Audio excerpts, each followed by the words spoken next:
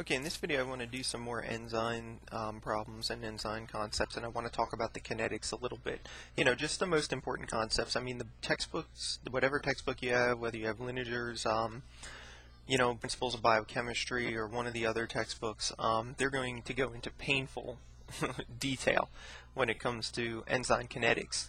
I'm just going to try and cover like the very basic intuitive understanding that you need to start working with these things. If you're interested in the real nitty-gritty details, then the textbook should provide that information for you. So let's get right into it. So enzymes exhibit saturation kinetics. As the relative concentration of substrate increases, the rate of the reaction increases, but to a lesser and lesser degree until a maximum rate known as Vmax is reached. So basically what I'm saying by that is we can continue adding more and more substrate to a solution. And as we add more substrate to the solution, as the concentration increases, the rate of the reaction is going to increase. This makes sense. I mean, this is just basic, chemistry here.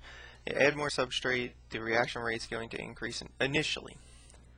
But what happens is, as time goes on, more and more substrate is added. Individual substrate molecules must wait for the free enzyme. So what happens is there becomes like a backup. There's not enough enzyme molecules to keep up with all of the substrate. Hence, it's saturated. And the Vmax is then proportional to the enzyme concentration.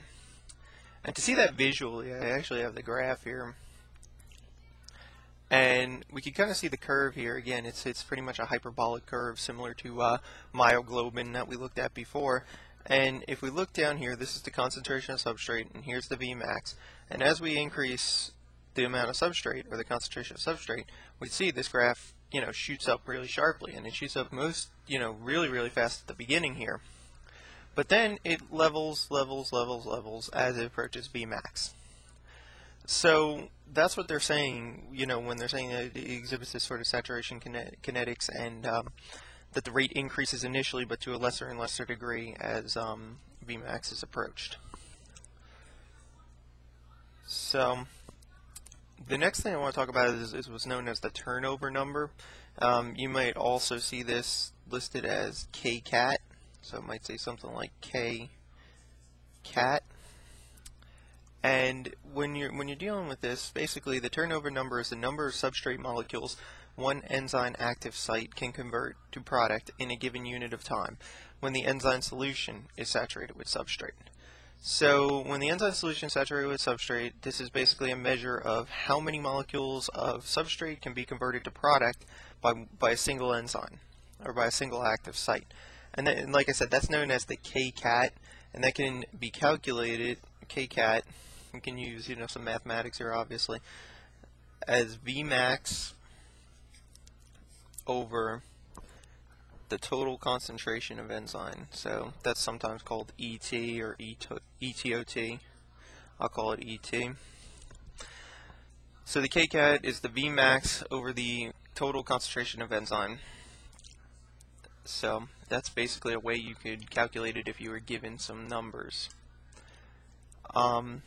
Related to Vmax is also what's known as the Michaelis constant, and that's Km. So we have this other constant known as Km. And the Km is the substrate concentration at which the reaction rate is equal to 1/2 Vmax. So if we look at the graph again that I have here, we can see it's listed. The Km's listed right here. Here's the Km, so it's the Michaelis constant. And it's just equal to 1/2 Vmax. Okay? And unlike the Vmax, the Km does not vary. This is actually why the Km is important, or how the Km can be used. And unlike Vmax, the Km does not vary with enzyme concentration is changed. Therefore, the Km is a good indicator of an enzyme's affinity for substrate. So basically, we talked about affinity for oxygen when we were talking about hemoglobin and myoglobin, and that's why I said that hemoglobin and myoglobin are good ways to start thinking about enzymes, because they exhibit a lot of the same properties. Not all the same properties, but a lot of the same properties. And what we're talking about here with the Km is we're talking about the enzyme affinity. How tightly does this bind? And like we saw with myoglobin, the oxygen bind it really tight to the oxygen bind it really tight to myoglobin, even at a very low concentration. So what we're seeing here is a very similar thing. We're seeing that the substrate is binding to the active site of the enzyme really, really tightly, even at fairly low concentration of substrate. And then as you add more substrate, it increases. And the Km again, once again, is just equal to 1/2 Vmax. So moving on, I figured I would bring this up. I don't want to talk in great detail about the what's known as a Lineweaver-Burke plot, or this is called a linear plot.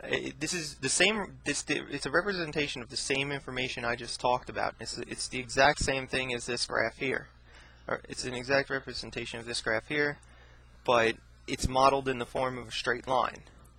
And you might be saying, well, what the hell does this mean? Why is this helpful? Well, this is actually extremely helpful, because if we go back to basic algebra here, we have a line, and we remember that the equation of a line is, y equals mx plus b.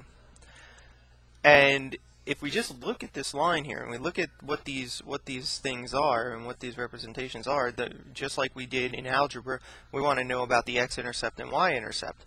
If we look right here at the y-intercept here, which is this is 1 over v and 1 over the substrate concentration for the y-axis, but if we look here for the x-axis rather, for the y-intercept here, it's 1 over v max. So this is like a really, really convenient way to get the Vmax. It's a really convenient way to model this too, because if I were to have a bunch of different numbers here, and I plug these into an Excel program, I could actually get this equation, y equals mx plus b, and then all I'd have to do is set x equal to 0 and get the y-intercept, and then I'd set y equal to 0 and solve for x and get the x-intercept. And if I had the y-intercept, like I just said, I have 1 over Vmax, I would just have to take the reciprocal, and I would get the Vmax. So it's really, really convenient way of modeling this information. And likewise, the x-intercept over here is equal to the negative 1 over the Km. So this is, again, really, really simple, because the x-intercept then just becomes, the reciprocal of 1 over Km. So I could just take the reciprocal of that, and I get, and I'll be able to get the Km. So remember, the Km is 1/2 Vmax. So from this information right here, really, really easily, and this is something you might be asked to do on an exam, or you might be asked to make an Excel spreadsheet or something like that with a bunch of different points on it. You can not only make graphs of these things here, but you can also easily find the Km and the Vmax. So that's really what this is beneficial for. And there's an equation for the line here. 1 over V is equal to Km over the Vmax concentration of substrate plus 1 over Vmax. So like I said, I just wanted to kind of give you the idea of what you needed to basically know about it, and the ways in which I was asked to use it was sort of in this form, where I was given like the equation of a line, or I had to find the equation of a line, and then I had to use that to calculate the Km and the Vmax. So there's a lot of good stuff you can do with it, and it's important to at least understand intuitively. Now I just want to go over some more information about enzymes here, just some basic concepts here. Temperature and pH also affect enzymatic reactions, which makes perfect sense, because recall that enzymes are usually globular proteins, and globular proteins are usually held together by weak interactions, weak intermolecular forces such as hydrogen bonds, ionic interactions, and as you increase the pH or as you decrease the pH, you can affect, and of course the temperature, heat is energy, and heat is one of the main ways to disrupt any intermolecular interaction, especially hydrogen bonds. This enzyme is going to start to denature. So that makes, it makes perfect sense that changing the pH drastically, or even minor changes in pH rather, or changes in temperature can affect enzyme reactions. And at first, it's kind of interesting, because the temperature actually increases the rate of reaction, because we know, one of the classic ways in your organic chemistry lab or your general chemistry lab to get a reaction to work is to just add heat to it. So it's kind of interesting that at first with these enzymes, as temperature increases, the reaction rate goes up. But the problem is, at some point, the enzyme denatures and the reaction rate drops off drastically, or drops off altogether rather. For enzymes in the body, the optimal For the enzymes in the body, the optimal rate is I shouldn't have said rate. This should say For enzymes in the body, the optimal temperature is often 37 degrees Celsius. So that's just regular, temperature. You might be asked to do it at 37 degrees Celsius and make calculations at 37 degrees Celsius. Then again, you may be given something like 25 degrees Celsius, and don't make that mistake of just using 37 as a standard number. Sometimes the problems give you other temperatures that you can make calculations at. Anyway, enzymes also function with specific pH within specific pH ranges. The optimal pH value depends on the enzyme, so that makes sense because it's going to depend on what type of interactions are going on within the globular protein, what type of an active site we have, and such. And there's two kind of really simple examples that everybody's probably heard of, and that's pepsin, which is active in the stomach, prefers a pH below 2. It makes perfect sense, and the stomach pH is very low, while trypsin in the small intestine works best at a pH of 6 or 7. So you can see here that there's a difference based on where these enzymes are located and what their function is.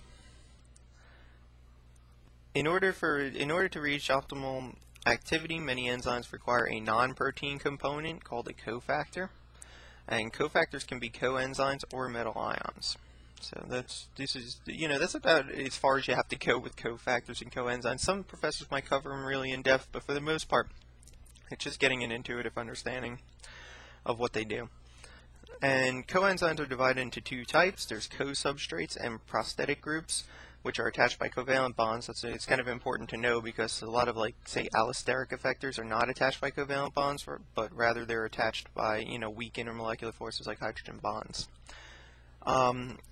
Both are types of organic molecules. Co-substrates reversibly bind to a specific enzyme and transfer some chemical group to another substrate. So they reversibly bind to an enzyme and transfer some chemical group to another substrate. The co-substrate is then reverted back to the original form by another enzymatic reaction.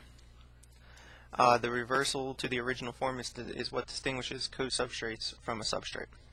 So that's what makes it different. Remember, the substrate binds, some sort of reaction happens, and it releases products, depending on what reaction the enzyme catalyzes. In this case, you have this co-substrate that binds here, and it reversibly binds, but what ends up happening is it's regenerated at the end. The co-substrate eventually is reversed back to its original form. And that's what distinguishes the co-substrate from the substrate. And coenzymes are often vitamins or vitamin derivatives. Vitamins are essential and cannot be produced by the body. Heme is an example of a prosthetic group.